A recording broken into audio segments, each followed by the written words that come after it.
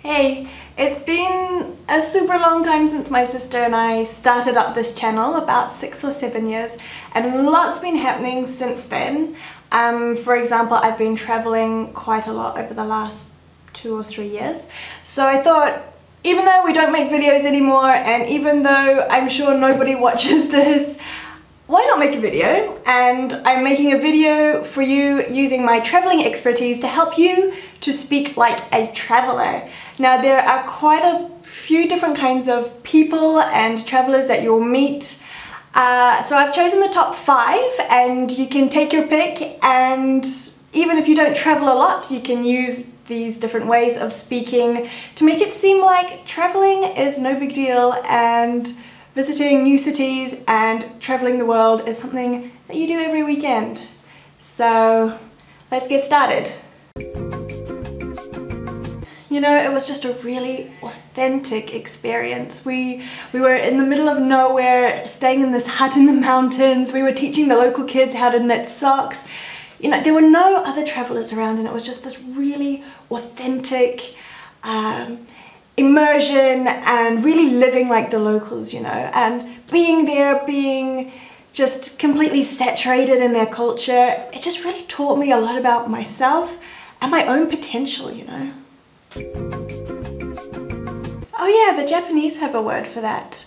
I mean, we can't really express that feeling in the English language, but they're able to, and it's, you know, you really can't discover the richness of language until you're learning other languages and you're speaking with people in their native language. It's such an ouverture d'esprit, tu vois. C'est incroyable comment... Sorry, was I just speaking in French just now? I just had to get out of there, you know. I just needed space to breathe. I was so caught up in that daily grind, you know, that 9 to 5, that I was just becoming really unhappy without even realizing it. And it hasn't been since getting away from all that to, you know, for being in the real world that I've really been able to find true happiness. Oh, that reminds me of the time that I went to Egypt and I saw the pyramids there. Have you ever been to Egypt? Oh well, you really must go. It's like seeing Rome for the first time, or climbing the Great Wall of China. You know, these experiences and these places that you will just, you know, you'll never forget.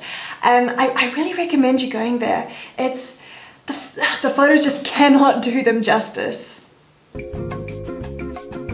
Oh yeah, I've been to Amsterdam. I don't really remember much about it, but I remember the hangover the day after. Am I right? Yeah. Oh, good times. Crazy times. So there you have it, how to speak traveler. I think everyone at some point has been one of these, if not a little bit of all of them. So yeah, you'll be able to fit in with the best of them now. Good luck.